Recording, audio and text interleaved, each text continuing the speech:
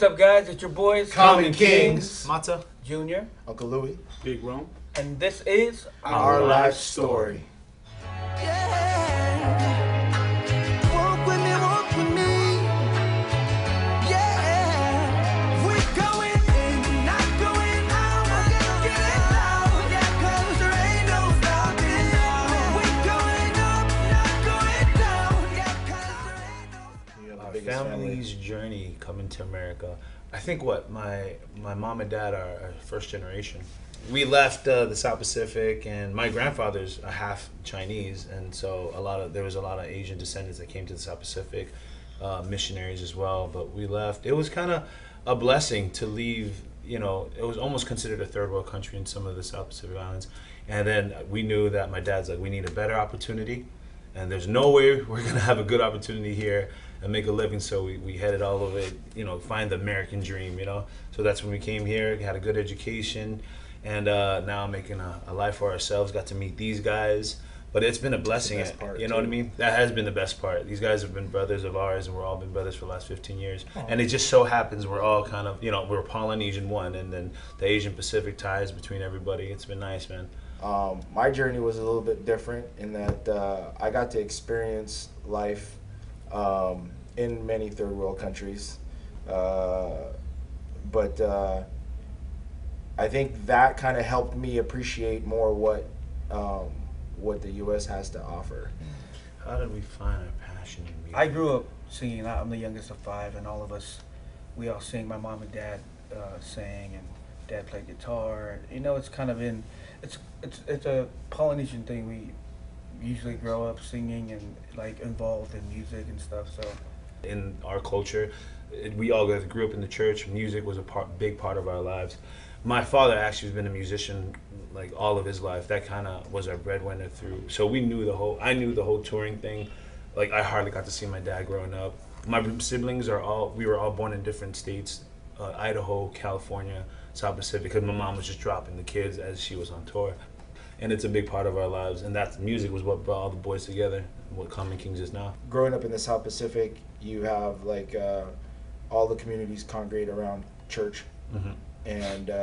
And food.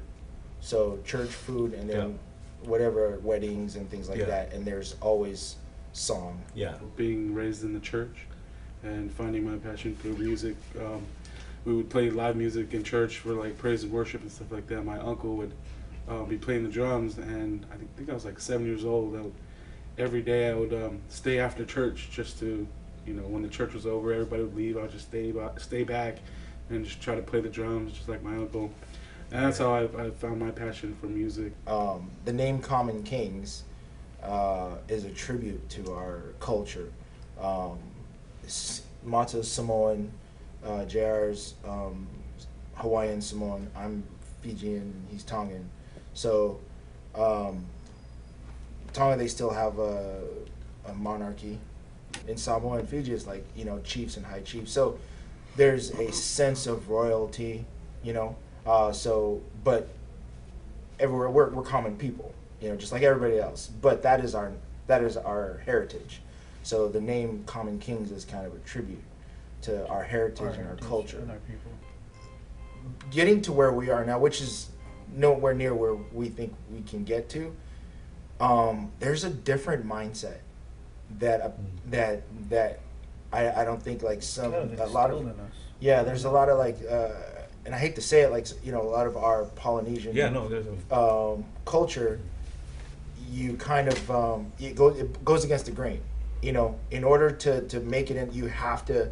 There's a fine line between arrogance and confidence, and so arrogance, obviously, in Polynesian culture is looked down upon, and to a certain aspect, so is confidence. Like, like you want to be somebody. Like, just go do this. Don't try and be more than you really are. Kind of situation. So we have a goal in mind. We have a dream, and so when you're that dedicated, there's just certain things that just does not fly with your culture and what and I think it runs across the board. You have to like think different, operate different, and just be almost different. And I think there's enough.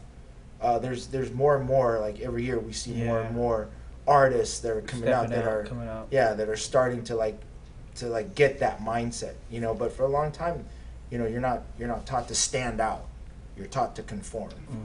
And so if you stand out, you're trying to show up, you know, or you know, trying to be somebody. Or the term when I was growing up was like, you're trying to be a white guy, you know. It's like it was a bad thing. It was like, Hey, I'm trying to be educated. you had goals and aspirations. You're like, what? Trying to be different.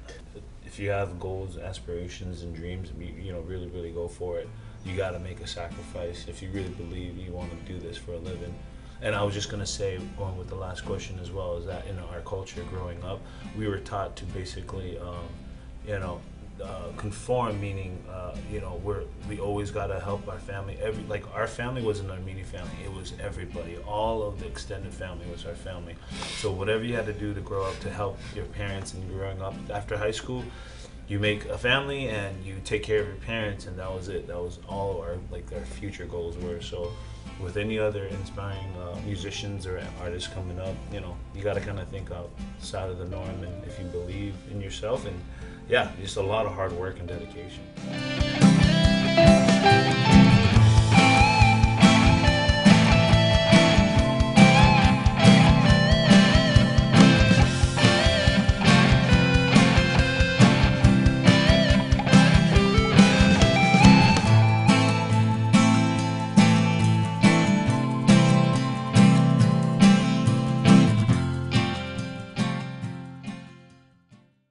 Hey, NBC News fans, thanks for checking out our YouTube channel. Subscribe by clicking on that button down here, and click on any of the videos over here to watch the latest interviews, show highlights, and digital exclusives.